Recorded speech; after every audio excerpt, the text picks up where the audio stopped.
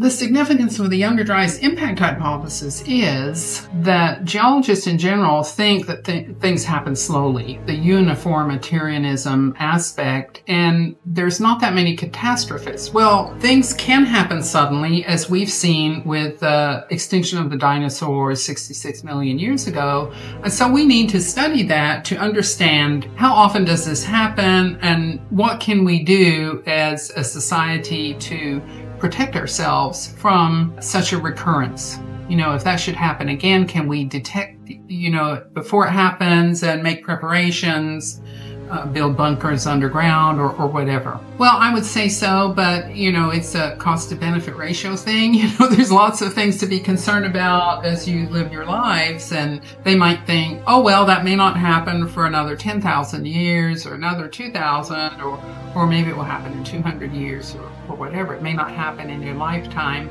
But it just makes sense to research this so that we can be informed as a society and just do the best we can to survive.